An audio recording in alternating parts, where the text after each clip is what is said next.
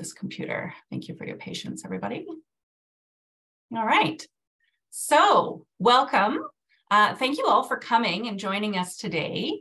My name is Erin Mazzoni. I'm one of the program specialists at the University of Calgary under the Haskayne School of Business as a program specialist within the undergrad business programs, the BCom.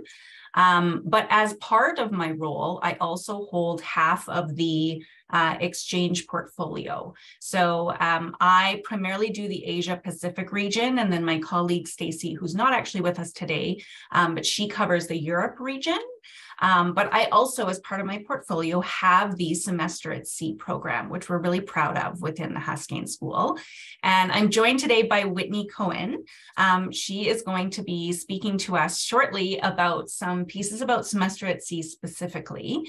But before we jumped into that, I just kind of wanted to go over a few pieces about the actual international exchange program through the Haskayne School. So some of you may have joined us earlier. We had a study abroad session that kind of spanned the university in terms of what you can do.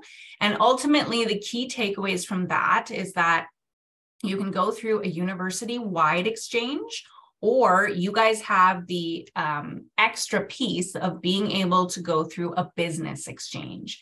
And the bonus with the business exchange, there's a few of them, one of them being that you can take business courses, more so than if you were to go through your kind of the study abroad office. You can actually take the business courses. We found that when you went through the regular study abroad office, you weren't able to access the business courses because the partners were expecting not necessarily business students. They were expecting art students and science students from all faculties. And so they were keeping the business courses closed. So for that reason, we created the business exchange so that you would have access to business courses. So that's one advantage. And then the other advantage is the funding. So we are going to talk a little bit about funding, especially as it pertains to this specific Semester at Sea program, because we've got some really great scholarships and awards available through and studentship available through our program. And then Whitney will touch on anything that Semester at Sea offers as well. So with that being said, why should you go abroad? So, I mean, today is really a great day. Whitney, you don't know this because you're not here, but it's about -15 this morning. And next week, it's going into the -20s overnight. So we had a lot of interest today for study abroad because we had a huge snowfall Tuesday and Wednesday as well. So everyone's feeling a little bit like they're ready to get out of Dodge. And we are happy to facilitate. So obviously the weather is helping our cause, but there's also the piece of broadening your horizons, making your resume stand out, adding something to your degree, diversifying your degree, as well as just broadening that perspective. And the world is a big place, but there's also so many commonalities across the world, and it can really help you to see how we are the same and how we are different, and just develop that cultural competence as well as you go along. So all kinds of transferable skills that you learn that we just really recommend the study abroad experience in order to do that. So obviously the Semester at Sea has a very unique positioning in the sense that you would be going to something like 11 countries and 3 continents just in one semester. So you're going to be seeing more of the world than the average exchange student, I would say. So yes, we'll talk about that more in detail as Whitney takes over. But here's a couple of myths that I just like to address kind of at the get-go. So some students really feel that they can't go abroad because it's going to delay their graduation. And I just want to say that as your program advisor as well, I can really work with you to make sure the courses you're taking are going to transfer over. And we do that process before you go most of the time because we want to make sure that you are able to find courses that count towards your degree. And the way that works is most of the time, a degree, including the BCom, has room for options. So most of the time, you're looking to count some of the courses you take towards those option requirements. You will pay for 4 courses, regardless of how many courses you take abroad. So some students take advantage of that and actually take 5 while they're abroad, so that they bring back those 5 courses, but they only paid for 4. So it's kind of an opportunity to grab an extra course. And through the business program, we will allow you to take up to 2 of your concentration courses abroad. So depending on what you're able to find in terms of the course selection, you might be able to count it towards your concentration requirements, not just your options. Okay, so we work with you on that, something we can go over once you're accepted to the program. But ultimately, the point is that you will actually not lose any time while you're abroad. You're still ticking off requirements.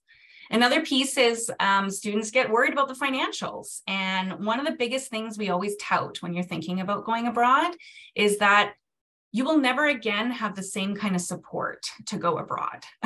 You will never again have the financial support, the administrative support, the advisor support, the familial support from your family, because this is the time to do it, basically. You've got an institution behind you. You've got 2 institutions behind you, the one that you are leaving from and the one you're going to, or the one that you're taking the courses through. So there are ways to do this and ways to fund it. We do have something called the Braun Family Studentship. This is meant to be for students specifically looking for the semester at sea exchange opportunity. It's valued at around $15,000. I've seen it go, potentially a little bit higher. I've seen a $20,000. So it just depends on how many students apply and how many we're working with, but ultimately it's in that 15 USD, so like 20-ish Canadian. Is kind of what we're looking for, or what you can potentially bank on. The applications for that is something that happens usually in the spring. So just for context for timelines, applications for semester at sea are open on our end for the fall 2023 voyage and what they consider the winter 2024, the spring 2024 voyage, which for you guys is actually the January to April timeframe. So what we consider at the university, the winter exchange, okay? Applications for that opened on November 1st, and it will close January 10th, okay? That's a competitive deadline. I will accept applications after that, and Whitney and I will work together to do that. But Whitney will speak to why it's better to apply earlier, and it has to do with cabin selection and all of that fun stuff. So she'll kind of speak to that in a moment, but that's kind of the context. So you're applying kind of between now and January. We're going to review your application in that February timeframe and usually let you know by end of February. And then the application for our studentship goes out in usually March, April. And then our Associate Dean, Sherry Weevil, will look over those applications. It's essentially some essay questions that we want you to think thoughtfully about and answer both truthfully and thoughtfully, so that we can consider you for the studentship. And then finally, you don't speak the language. Well, the good news about this one is that all of the courses are in English, and that is actually the vast majority of most of exchange opportunities. Semester at Sea is definitely all English classes. If you are going to a variety of different countries, Whitney can kind of speak potentially to what that looks like, but ultimately the majority of people you're going to be working with and working alongside are going to be English speaking. Okay, so the Semester at Sea for sure is one of the most English speaking, I would say. The other opportunities, they may have a language requirement, but generally speaking, just having the basics, even something, as easy as Duolingo can give you a little bit of background and enough background to move along. Okay. So I think the next piece is just what's next. Applications are open, like I mentioned. So the application is open as of November 1st. Deadline is January 10th. So I mentioned that already. I'm going to leave it to Whitney to go into details about hers and the scholarship opportunities on her side. But the last thing I wanted to say was on the application, we do ask you for a list of courses. The only reason we put that there is because we want you to start thinking about courses. But I really want to stress that it can be very tentative. It does not mean that you are committing to these courses. And if you don't take these courses, then you're hooped. Just start thinking about courses. Go on the website for the Semester at Sea, look at the courses they have been offering and potentially are offering this coming year, if those are out yet. And just take a look and see if there's something that speaks to you, something that interests you. Those can be listed as some courses that you're thinking about taking. And really, just from our perspective, it's so that we know that you have started thinking about this. Okay, so that's kind of the main pieces I wanted to cover. I did that really quickly, but I will open it up. We will open it up for questions after. So if you guys can just kind of hold on to your questions, I'm going to turn it over to Whitney. I'm going to stop sharing and just turn it over to Whitney. So there, I'm going to stop sharing. Whitney will bring up her presentation. And then, like I said, we will definitely have a question period at the end because that was kind of the main piece for this. So take it away, Whitney. Perfect. Well, thank you so much, Erin, for that introduction. I appreciate it. And I learned a lot as well. So that was useful for me too. I do wonder what hooped means, though. I'm not familiar with that expression, but it doesn't sound good. Yeah, but in any case, thank you all so much for joining us for this session today. I hope it was helpful for learning about all the different study abroad opportunities that you have through the Haskayne College of Business. There are certainly a lot to choose from, and I'm very honored to be here today as one of those many options. We're having a really great partnership with with the University of Calgary. You might see my cat jump in here in a second. He's waiting for his dinner. But I'm going to go ahead and get started with telling you a little bit more about Semester at Sea. And again, my name is Whitney Cohen, and I am our Regional Director of Admissions for Semester at Sea, and I work with all of our international student applicants. So since you're coming from Canada, we would consider you to be international student applicants. My home office is in Michigan, so I am just about 2.5 hours or so from the Sarnia border crossing. So not so very far away from Ontario, at least. So Semester at Sea, our parent organization is the Institute for Shipboard Education, which is a nonprofit organization. And we do have an academic partner that helps to provide the coursework that we have on our voyages. So Colorado State University is our academic partner. And at the end of your semester, we will be sending an official transcript to the University of Calgary, and that's how the transfer credit process will start. Is we'll send that official transcript from Colorado State at the end of your voyage, and then those credits will be transferred into the University of Calgary so that you can get credit for the courses that you've taken during your voyage. As Erin was mentioning, over the course of your voyage, you typically visit between 10 and 12 different countries. And in each of those countries, you usually spend about 4 to 6 days on average, depending on how the itinerary works out. So it's not just a quick little 2-day weekend trip. You're spending at least 4 to 6 days or so in each of those countries. So that does give you time to travel and see all the things that you're wanting to see and get good experiences in those countries before you travel on to the next one. And Semester at Sea has actually been around since 1963. We're a very well-established program, and that's how we're able to have more than 70,000 alumni around the world, because we've been around since the 1960s.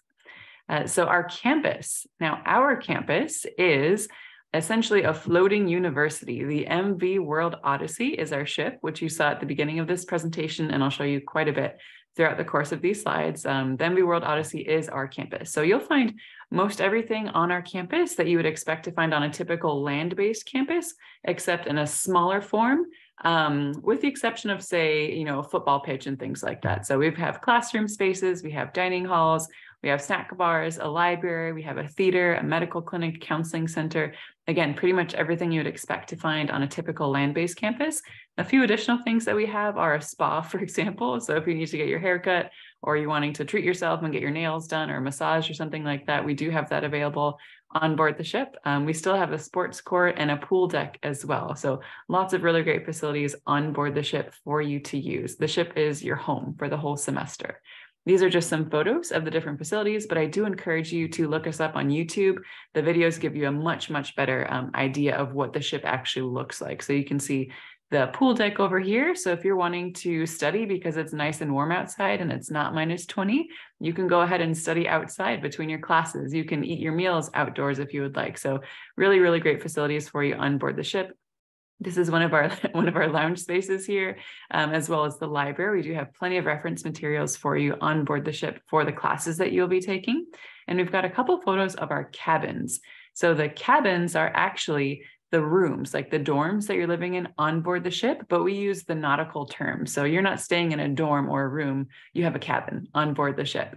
And so we have interior cabins. You'll notice there's no window right here. So those are our least expensive cabins. And then we also have cabins that do have windows that are on the exterior side of the ship.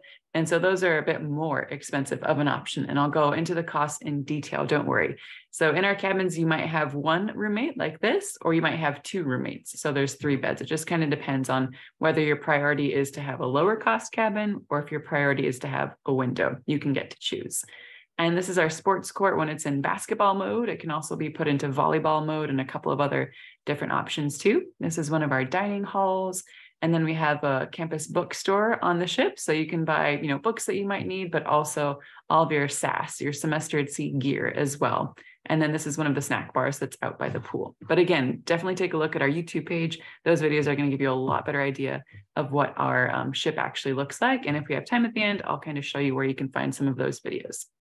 So the community on board the ship is by far the most impactful part of a voyage. For any of the students that you talk to that have been on semester at sea, you might think, oh gosh, their favorite part's going to be this country or that country that they went to.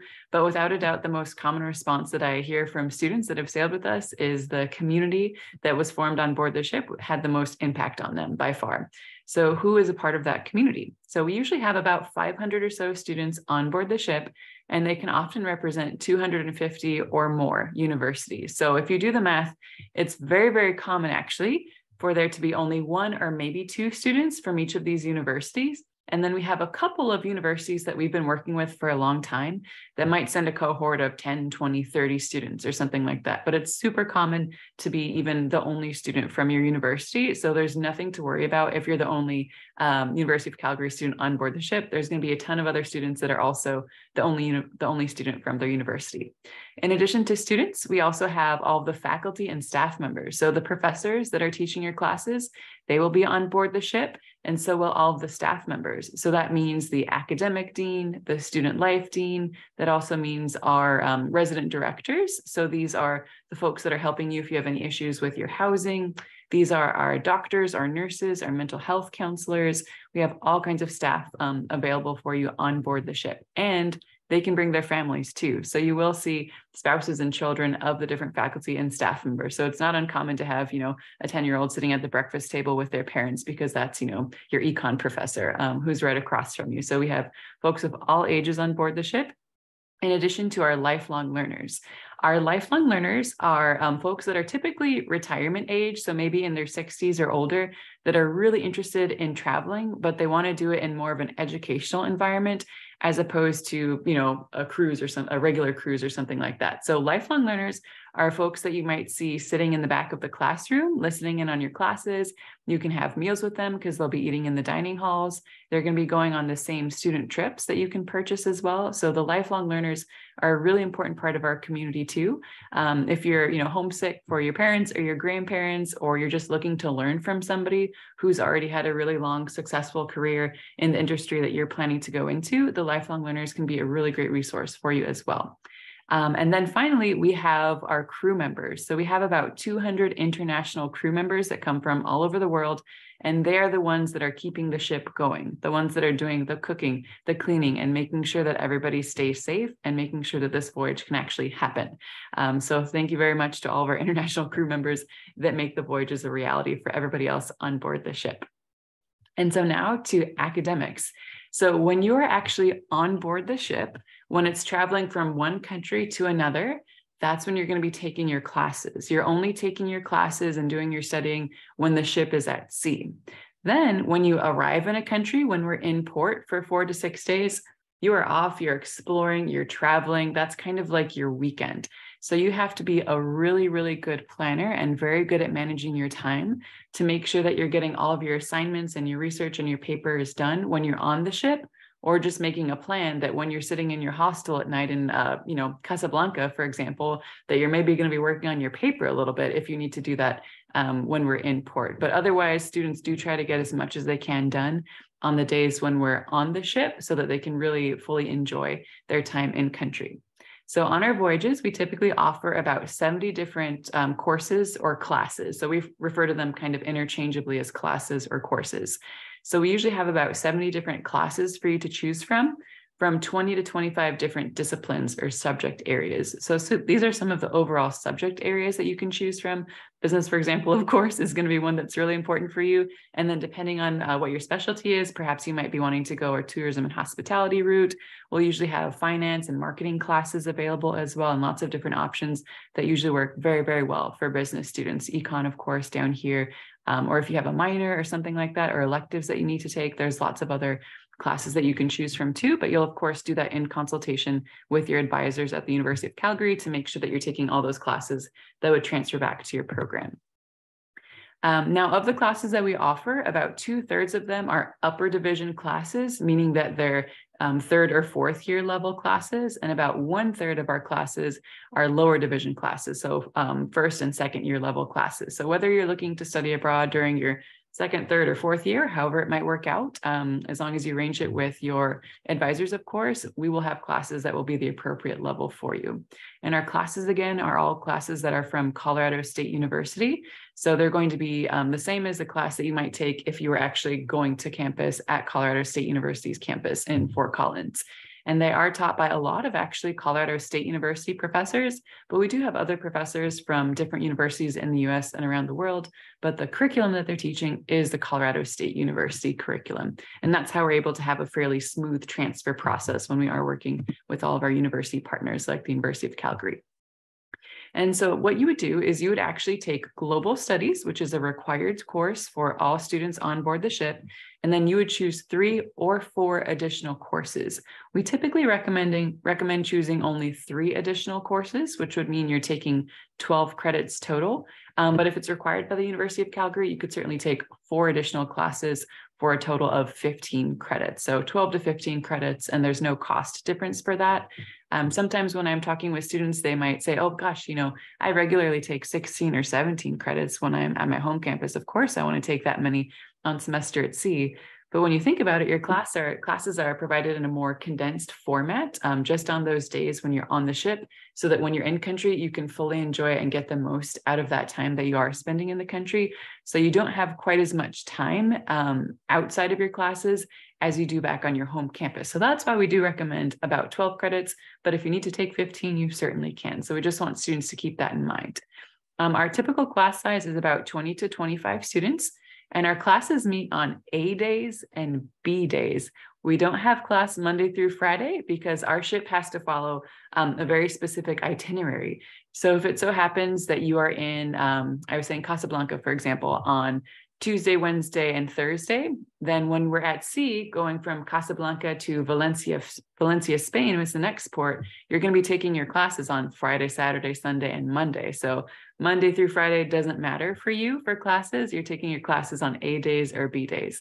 And so you get used to that very quickly. And then as I was mentioning before, you don't have your classes when we're in ports, when we're in a country, except for field classes, which I'll talk about very soon. And our classes are also complemented by interport lecturers.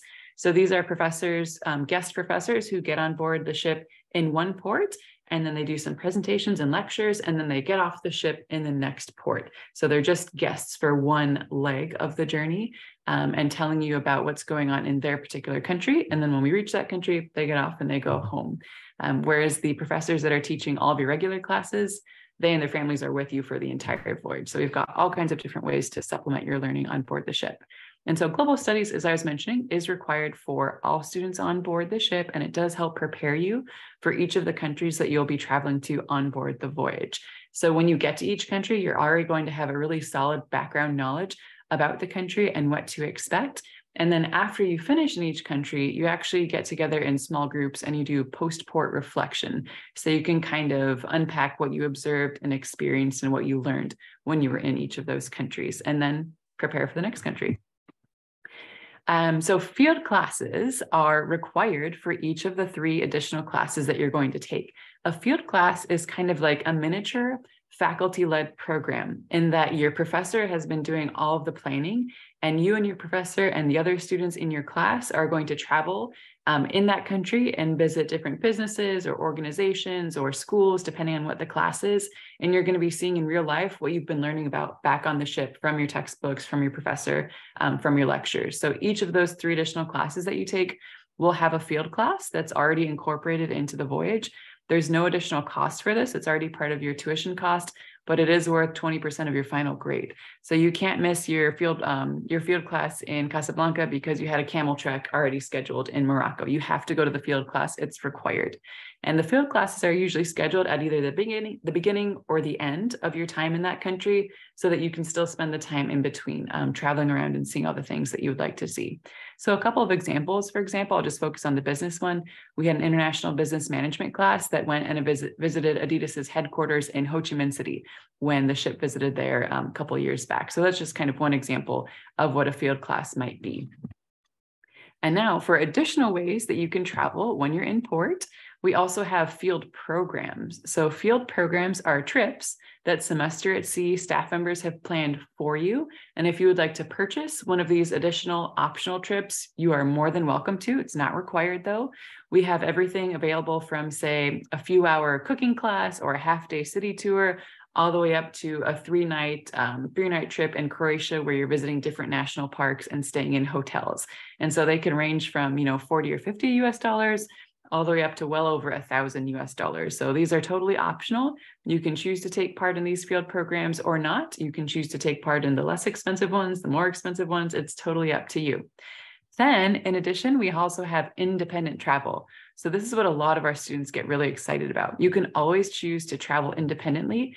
And this means that you are in charge of creating the itinerary. So you have to do all the research, figure out where you want to go, how you're going to get there, where you're going to sleep at night, where are the places that you're going to eat your food, and how are you going to get back to the ship on time. So it's really exciting to be able to plan independent trips as well. So during the course of the voyage, you'll probably find a good travel buddy or 2 or 3. And once you've got that good travel group together, it's pretty cool the kinds of trips that you can put together within all those countries that we're visiting. And you can always return to the ship. The ship is your home for the entire semester. So what a lot of our students do, especially students that are more budget conscious, is in some ports, they might only plan day trips. So say you might go to a town that's within a train or a bus ride from the port city, and then come back to the ship that night, have your dinner on the ship, sleep on the ship so that you're not having to pay for dinner at a restaurant or pay for a hotel or a hostel that night. So you can always use the ship like a hotel when we're in port. And of course, there's no extra charge for that because, again, it's your home for the whole semester. So there's a lot of different ways for you to travel. Most of our students will do a combination. Maybe they might do some field programs towards the beginning of the voyage when they're not quite sure how to plan their own trip. Maybe they'll do some more independent travel as you get later on into the voyage. So it's totally up to you. So you have a lot of flexibility and a lot of ways that you can see the most, see as much as you like in each of those countries where we go. These are some examples of field programs that we've done in the past. I always love mentioning the camel trek in Morocco, of course. And I know Erin had pictures of camels from another study abroad program too. So I was excited to see that, especially if you're trying to escape from the winter as well. This is always a really fun one to show. We're not able to do homestays at the moment just because of COVID concerns, but we're hoping to bring those back in the future. It would be like a 1 or 2 night stay with a local family in one of the port cities. So those are on pause for right now, but we're hoping to bring them back in the near future because they're super impactful. But there's always lots of different field programs for you to choose from. And as far as shipboard life, because you will be spending a little more than 50% of your time on board the ship and a little less than 50% of your time on land exploring, you probably want to know what your life is going to be like living on board the ship, right?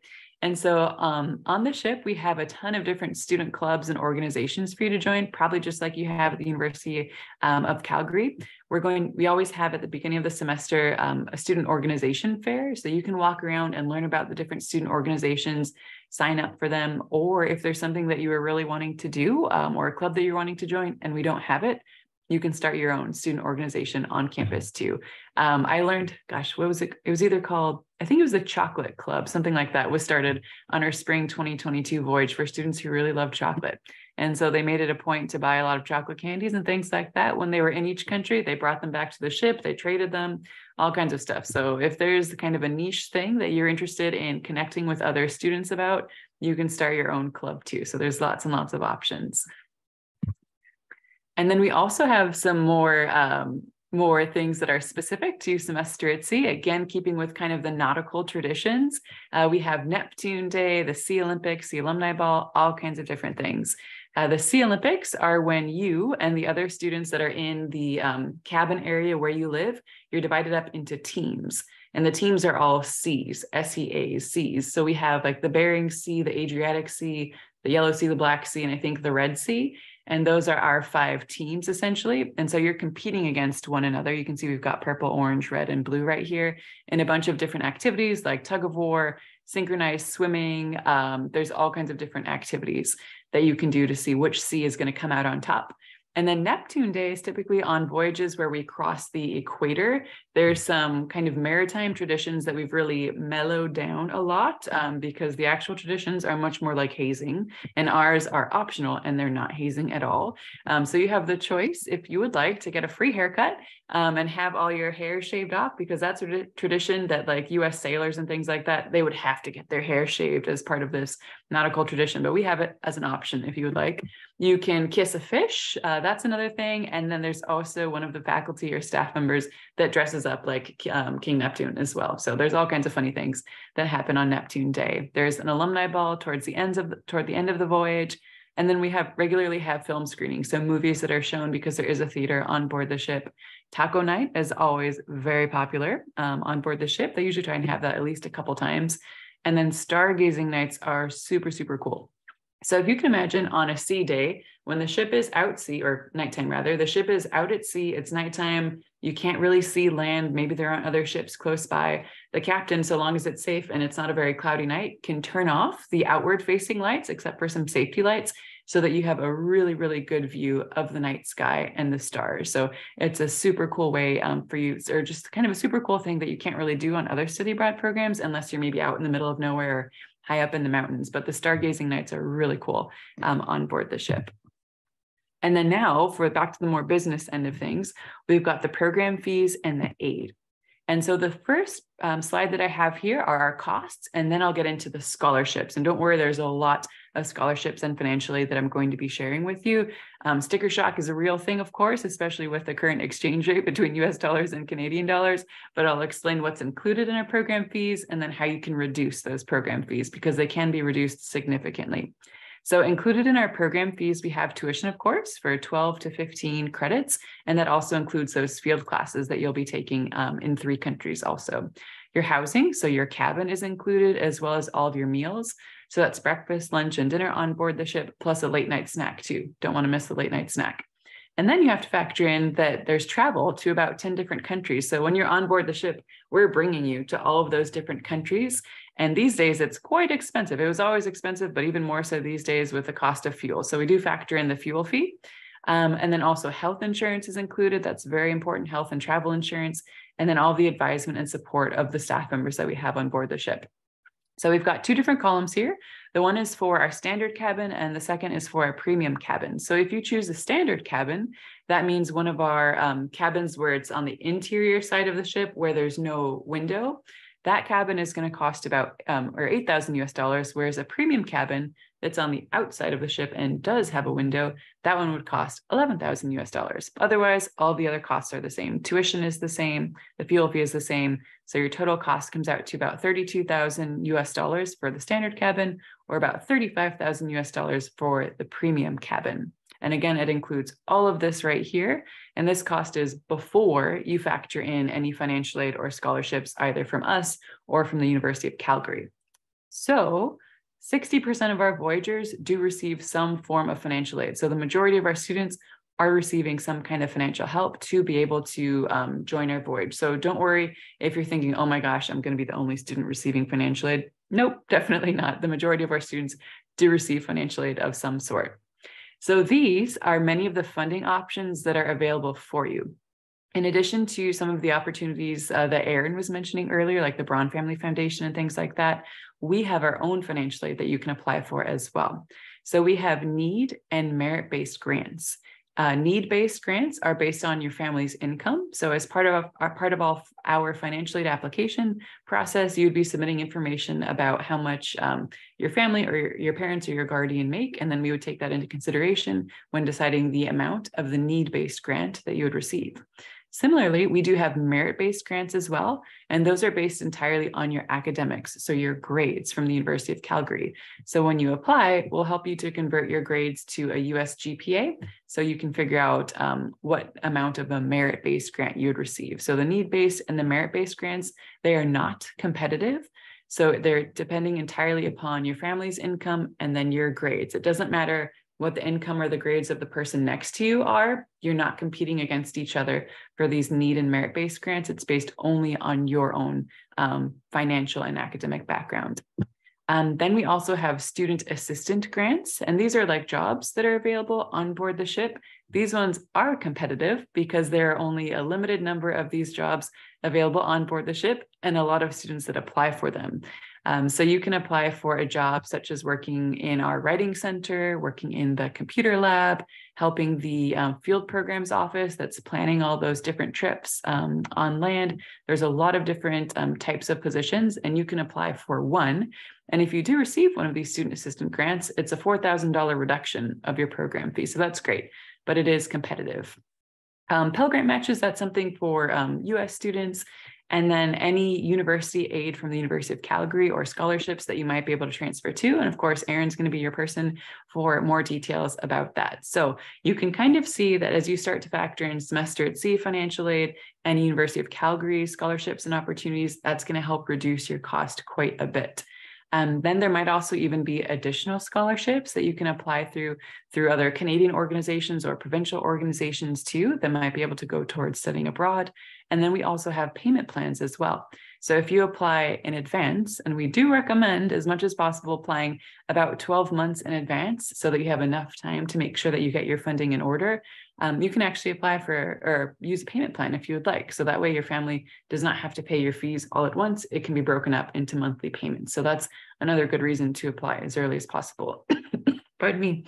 And I have this photo here because these gals here, they attended a university in Kansas, and they decided to start a little business on the side in order to help fund their out-of-pocket expenses for their voyage. So they actually designed and created these headbands here, and they sold them on their campus and then to family members and friends as well, even sold some on the ship. And that's how they were able to raise funds for their remaining expenses for their voyage. So students can get creative sometimes as well. So the sky is the limit. There's lots and lots of ways to fund your voyage. And depending on time, I can also screen share and show you some of the many different scholarships that we have available. It's just too many to put on a slide, but we have them all on our website. And as far as how to apply, we do have a very straightforward online application. You have to be enrolled full-time in a degree granting institution like the University of Calgary, and you have to have at least a 2.5 cumulative GPA. And so I would help convert your grades from the University of Calgary to a US style GPA as part of the application process. So you wouldn't need to worry about that. And you do need to have completed at least 12 credits. So essentially at least one semester, that's our requirement. But of course you would want to go with the University of Calgary's requirement because not all universities allow first-year students to study abroad. So you want to check with your study abroad office on that. And you have to be in good academic standing and not on disciplinary probation at the time of the voyage, of course. So for your unofficial transcript, all you would do is just take a screenshot or download a copy of your transcript from your UCalgary student portal, and you would upload that with your online application. And then we also have a 300 to 500 word optional essay that you can submit as well. And for students that are attending schools in Canada, we do not require you to provide an English language proficiency test because your curriculum at the University of Calgary is already in English, so you don't have to worry about that requirement. I'm going to skip summer at sea for now. And that brings me kind of to the end of this presentation here. And it looks like we're doing pretty well on time. Erin, is it okay if I share my screen and show some things from our website just so students know where to find things?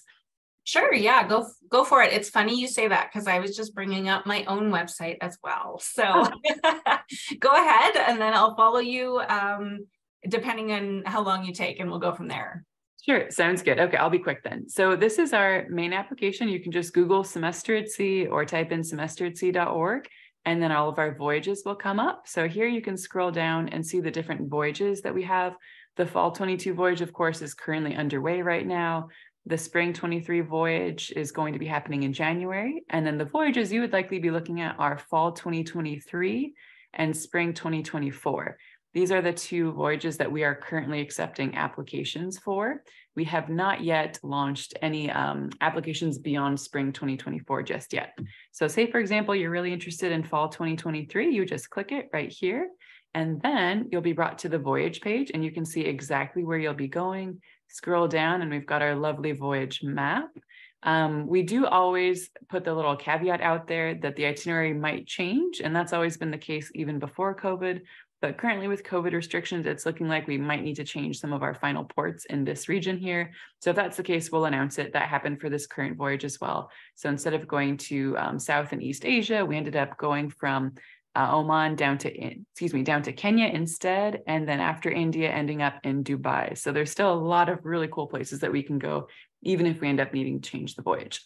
But I wanted to show you this voyage page because this is where you can find out about the courses. It's where you can see the calendar for the program. It's where you can apply as well, but you'll definitely want to talk to Erin first before you submit a Semester at Sea application.